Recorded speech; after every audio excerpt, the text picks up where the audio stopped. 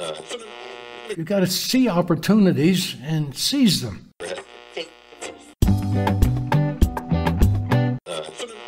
The greatest untapped resource in Canada is the wisdom of the elder.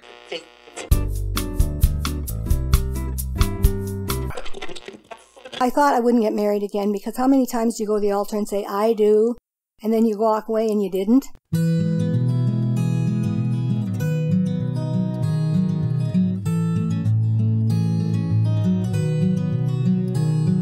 Welcome to Episode 8 of Elder Wisdom, Stories from the Green Bench. This podcast explores everything: love, life, friendship, learning, triumph, and tragedy, and so much more, told by older adults. I'm your host for this bi-weekly podcast. My name is Erin Davis. Now, while podcasting is kind of a new thing to a lot of people, storytelling is as old as time. In fact, it's one of those things in radio that I loved the most, the virtual connection. And today we keep that going, and we're doing it seemingly against some pretty big odds with laughter. And Dee Preikschas. Joining me as he always does, Lloyd Hetherington. He's 85, a widower, father, grandfather, a retired teacher and missionary, and like so many fellow seniors at Schlegel Village's retirement and long-term care homes in Ontario, Lloyd has a lot of stories to tell, wisdom to share, and questions to ask. So let's get at them. And Lloyd joins us here today on the Green Bench, a symbol of elder wisdom, a place to share a conversation or give and offer advice, and today to have some laughs. We are delighted to have on the Green Bench with us here, with Lloyd and with me, Dee. Now, I saw on a YouTube video she was Dee Brown, but that's not the whole story. There's a whole nother name in there, and she's going to help me to get that right, because, Lloyd, we like to get something right off the bat, right? Right on. Okay, so Dee, please introduce yourself. Well, I've got a name that looks like somebody just threw the alphabet against the wall, and people get stressed to say it right. So I tell them right off the bat, just call me Dee Precious, and they kind of relax. And it's a different perspective. If you're meeting Dee Preikschas, and then if you hear Dee Precious, you kind of relax and go, okay, I'm in for the story. And delightful. I have a feeling this chat is going to be, just from having met you before we did this today. You have such an amazing outlook on life, and I don't want to focus simply on the Parkinson's, but this is kind of what illuminates everything for us with you. First off, you're a resident in Waterloo at University Gates, and a younger resident too. You're 66, is that right? That's correct. So tell us about your Parkinson's, your diagnosis back in 2003, and what you did with that information when you got it, Dee. Well, it's an interesting story because I'm a nurse. That's my background is nursing. And when I was given the diagnosis, the doctor was very firm that it was absolutely Parkinson's and that in 6 years I would be in a wheelchair. And I said to him, are you sure? And he said, Dee, you know, this medication that we're talking about isn't going to save you from a wheelchair. He said, even if you pray and even God won't keep you out of a wheelchair, you'll be in a wheelchair in six years. And he said, I'm 80% sure it's Parkinson's. And I said, well, that's great. That gives me 20% I can work with it. And he said, no, Dee, if it's the 20% would be Parkinson's plus. I said, well, that still sounds good. Anytime I was in school, if I got a plus, that was a good thing. He said, Dee. And I said, well, if I add it up, that leaves you with 100%, and you're leaving me with nothing. And I said, that's not going to work for me. I need to have something to work with. He said, the only thing that's going to help you get through these 6 years, and this was in 2002, he said, is this medication. And I said, well, I need to think about this. So I went home and I thought about it. And I've often compared illnesses or anything that's not working right to my car.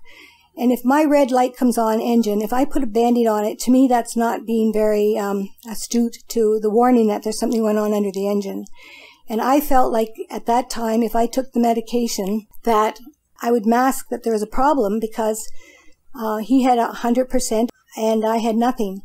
So I went home, and it took me a while before I did start the medication, but I'm so glad that I took that time because it changed the whole journey for me.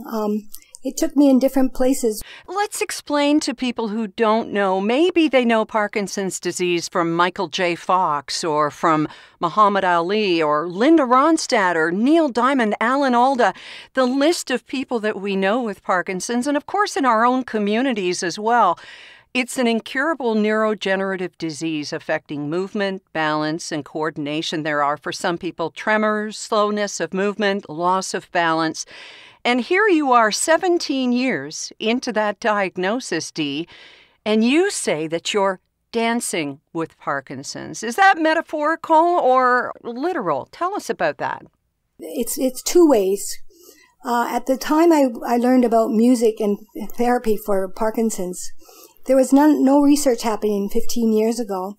And one day my daughter came over to visit, and she brought us a song by, was it Michael Bublé? Yeah, Michael Bublé was singing a Christmas song, All I Want for Christmas. And that certain beat, you could just feel it. I could just feel it in my bones. And I said to her, help me get up off the chair, because at that time I was sitting in one of those recliner chairs that had a motorized help me stand up out of a chair. And she said, Mom, and I said, no, I really feel I can move. It was that certain beat that I got up, and I was moving like crazy. So I was also a member of the Y, and I was doing exercises, and I said to them, look at this, look what happens. I would have trouble moving, and then this music would come on, and it would be so magical. So that got me started on knowing that sometimes the right beat of music could help. And now when you look around, there's so much advancement in music and exercise and how you think to help us get to be the best place we can be with whatever it is life's giving us. Yeah, even the Parkinson Canada website says that dancing improves balance and gait even long after the activity ends. That's really amazing. And you were kind of ahead of the curve on that, it seems. I was ahead of the curve on the music, and I also was ahead of the curve on the meditating, because I was telling my neurologist what was happening with me. And he said, well, I see the difference, Dee, but I didn't know what it was. And I said, well, are you going to tell other people? And he said, well, we don't really have the scientific evidence. And I said, yeah, I'm here showing you what the difference can be. And now it's wonderful. So we've come a long way to know how to deal with some of these things, whether it's Parkinson's or whether it's depression or whether it's whatever it is. The body has to keep moving no matter what. Dee, you've just confirmed that music is good medicine, and you've applied it to yourself. You're sharing it with so many other people now, and I'm just delighted the way you are conquering this challenge through the medium of music. Do you have any activity where you live with musical exercises? Well, yes, I was doing that at home. Not all music can help me get up and dance. Or if my body is really rigid, the right music can help me loosen up, and I can be amazing. And so I had my own little routine, and then I joined the gym. They were starting to introduce a little bit more music. And here at University Gates, they've got all kinds of exercises. We've got Tai Chi happening right now because we can't be in big crowds. We're all gathering on our own floors at different days to do stretching and music and different kinds of body moving. So yeah, there's lots of opportunity to be part of the movement here. And they have a kinesiologist here that is amazing. She just helps us with whatever we need. But music is a big thing. You're right on the ground floor there. You are creating the programs there, and people for years to come will benefit from what you have been doing now. That's true, and I'm benefiting from people's actions before me, too. You're quite an ambassador for exercise and good health. I hear that you've actually been out on speaking engagements. That's true. Going back to the exercises, sometimes I talk more than I move. Sometimes the talking is easier than the walking. So I have to walk my talk and talk my walk. And laughing. As Mary Pettibone Poole said, he who laughs lasts. Tell us what your spirit, your humor, your attitude has done in the 17 years since your Parkinson's diagnosis, and how it gets you out of bed every day. That's a really good question, because laughter is so important, and they do say laughter is the best medicine. And now there's science behind it. And when you laugh, you release certain hormones that are happy hormones. And when you're not laughing, and you're looking at the darker side, there's other hormones that can get you into depression and you get out of a happy spot.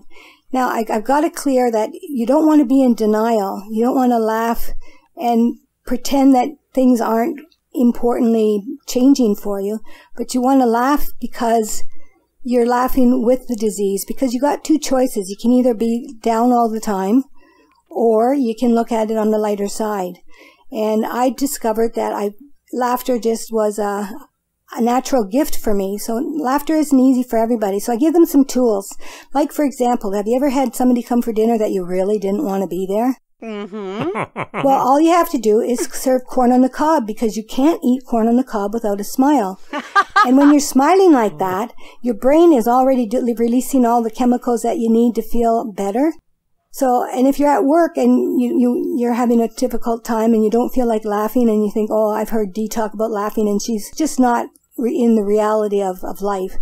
But all you have to do at work, if you're feeling down, is put a pencil in your mouth. Like, it looks like you're really thinking about the next thing you're going to do, and really what you're doing is you're making yourself smile, and nobody knows it.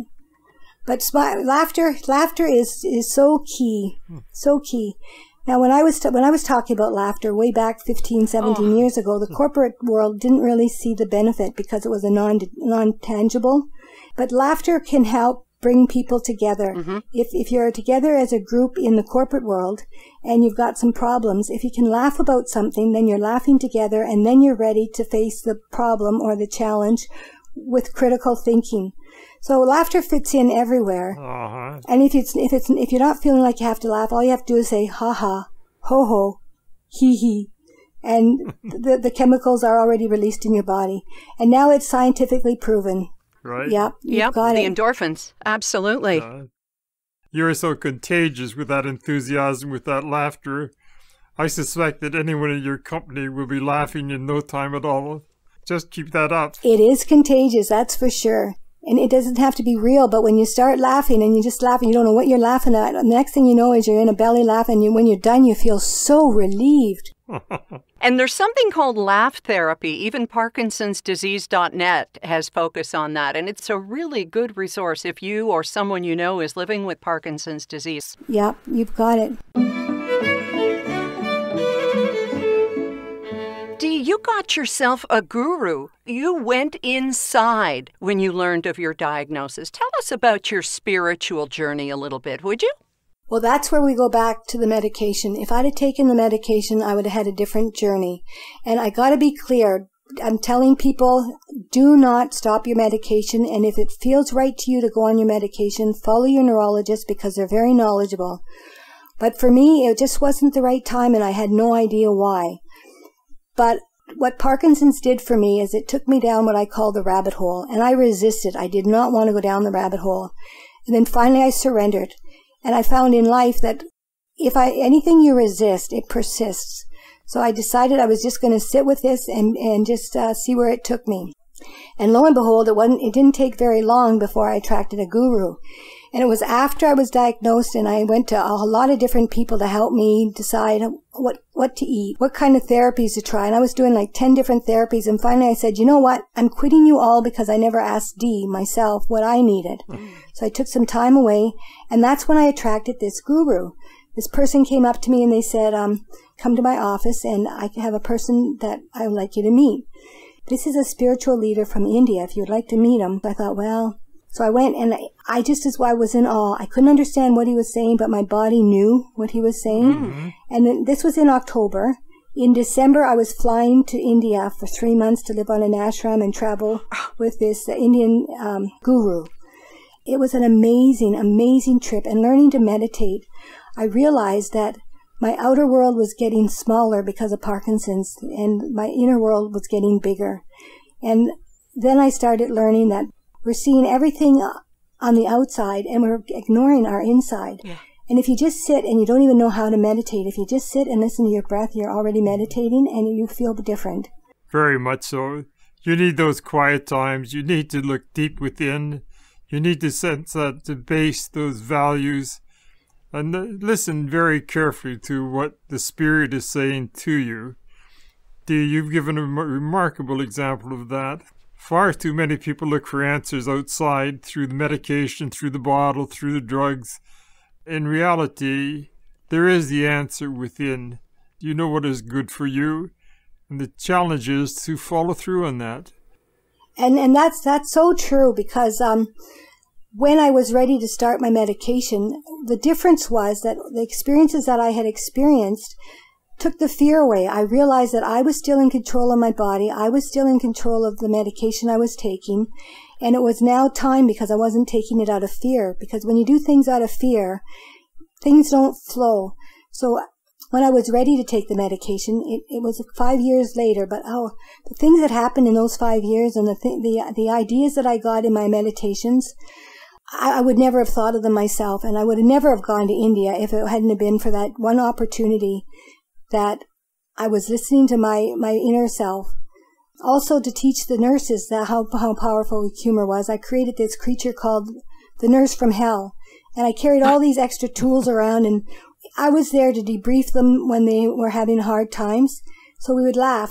And this is really important about laughter, is because there's dark humor, and dark humor helps people move through if you're at a workplace and something happens, there's a death if you're working at the hospital, and you need to go to the next patient, you've got to debrief and move that sorrow that you're feeling through that time.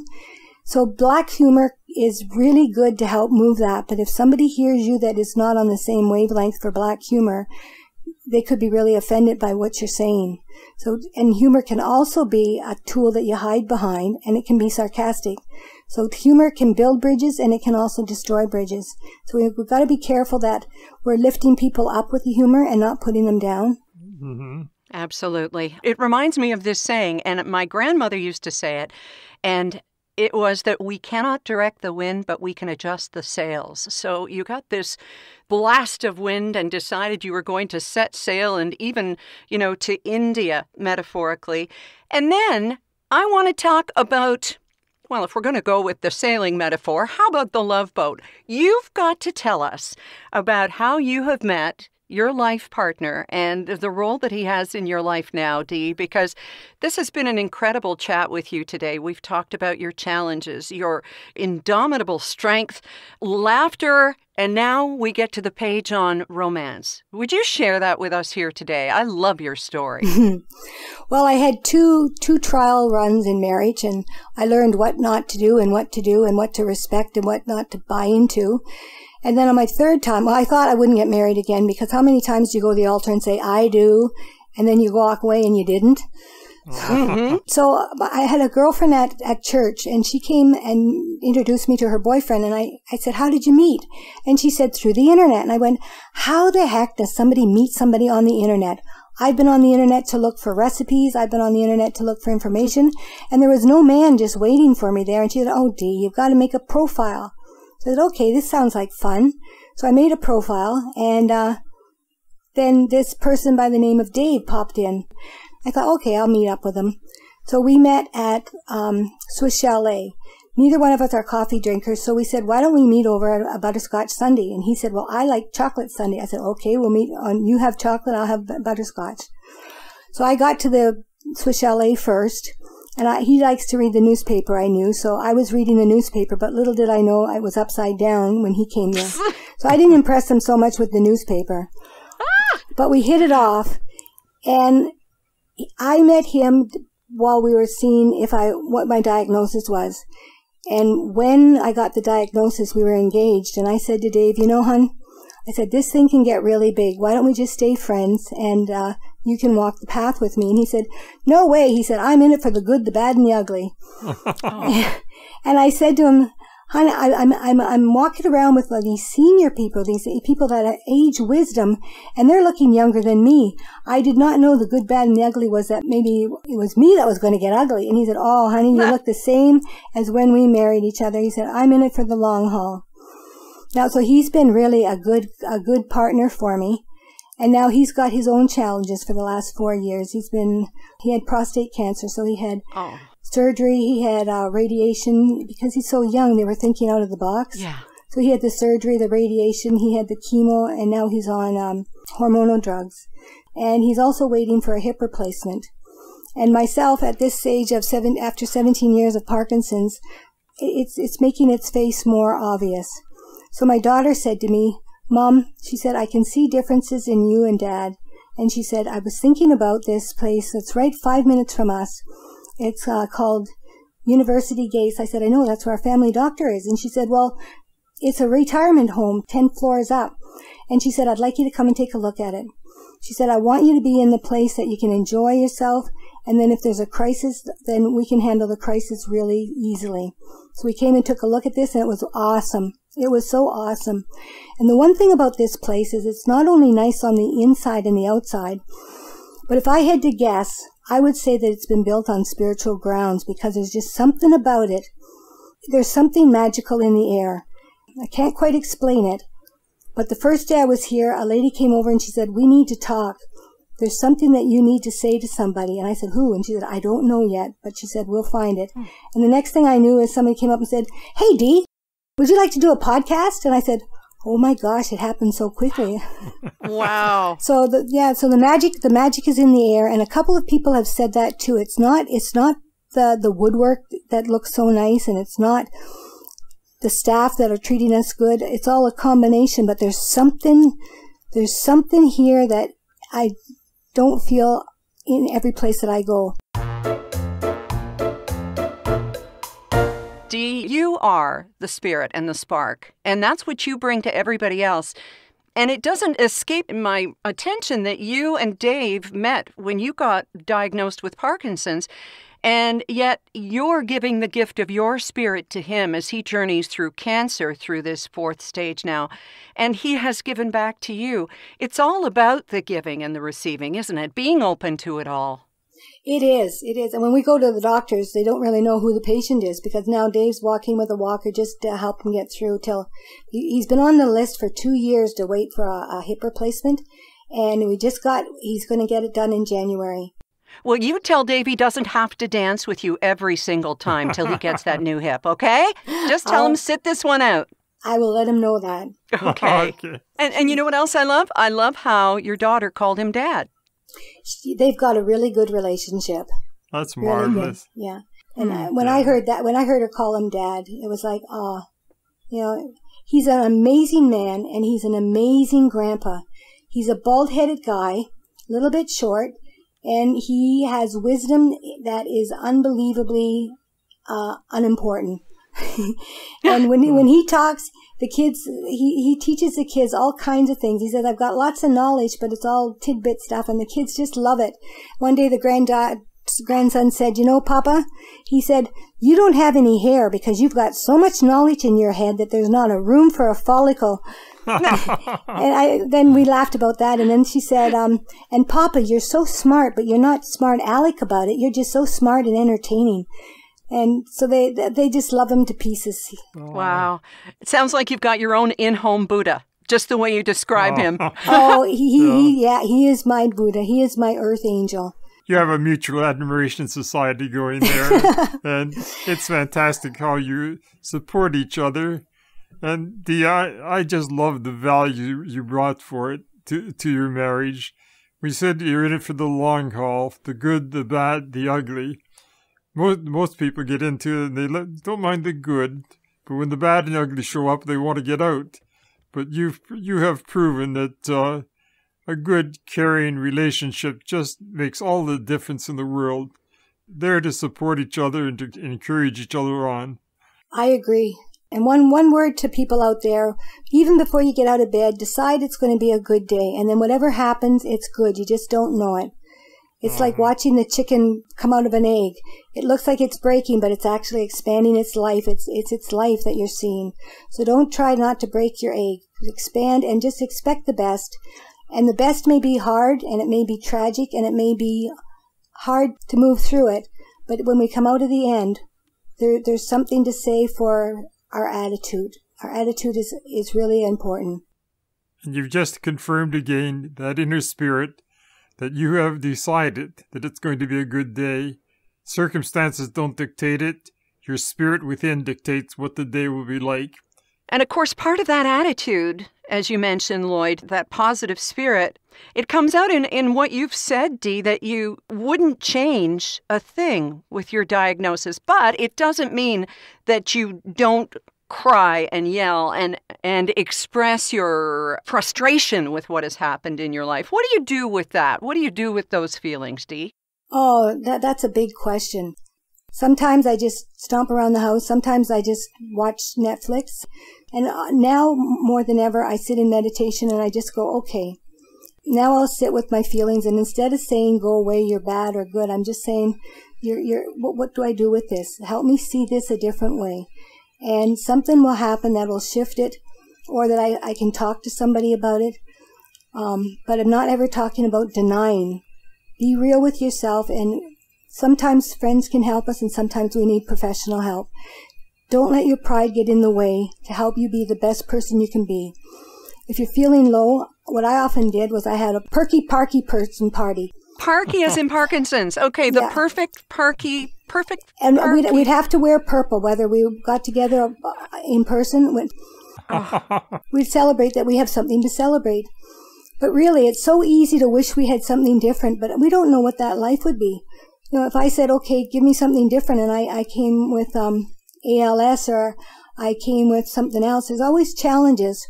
And I believe the challenge is to make us stronger people.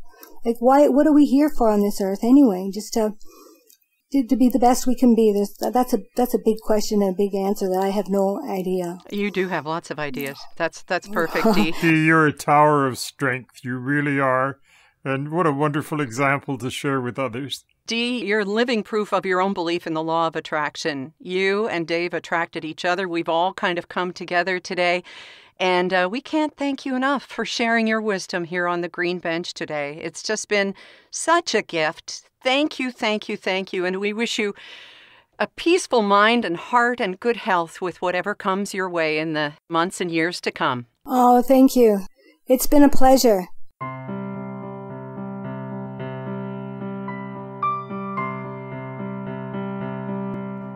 Thank you, Lloyd, and thank you, Dee. Right now, we'd like to take a moment to remember our special guest from episode 4. Early this year, and just days after the passing of her husband Stan at age 95, we lost Louise Joliffe, also 95. She spoke with us of her career, being fired because she was pregnant, of forgiveness about that, of travel, of creating needlework and crocheting and knitting with those arthritic hands, and most indelibly, of her life partner, a Second World War veteran and lifetime Mason.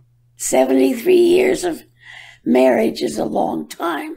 I love him dearly, and I want to be with him. And she is, with her Stan, now and always. Please take a moment to go back to episode 4 and relive our chat with Louise Joliffe, and our hearts go out to their children, grandchildren, and extended family and friends who will miss them, as will we. I hope you'll join Lloyd and me again. And just before we move on from the Green Bench and get ready for our next chat with a resident and radio veteran, Doug Reed, please subscribe for additional episodes every 2 weeks. You'll be notified just as soon as they're up. And we invite you to please share your thoughts and opinions on social media using #ElderWisdom to help others find us on this Green Bench. Just take a moment to rate and review the Elder Wisdom podcast. And if it's easier, go to elderwisdom.ca to find the link. While you're there, take the Elder Wisdom Pledge. I did. I'm Erin Davis, and thank you for your time, and we'll talk to you again soon. Your seat on the Green Bench is ready and waiting. Elder Wisdom, Stories from the Green Bench, is brought to you by Schlegel Villages, a complete continuum of care, offering independent living to long-term care, celebrating and honoring the wisdom of the elder. To learn more about us, please go to our website, schlegelvillages.com.